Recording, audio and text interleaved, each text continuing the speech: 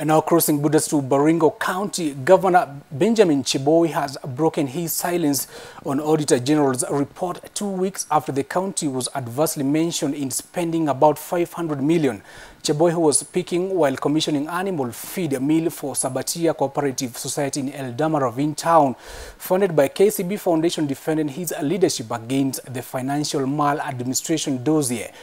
He branded the Auditor General as a bully and accused him for trying to display arrogance to county government leaders, parliamentarians and parastatal chiefs, amongst others, by rushing through the incomplete audit reports of the public offices. Chiboi drummed support for Deputy President William Ruto and CS Treasury Cabinet Secretary call to the Auditor General to repeat the entire audit exercise, saying that he should ensure that he has counter-checked his report before making it public.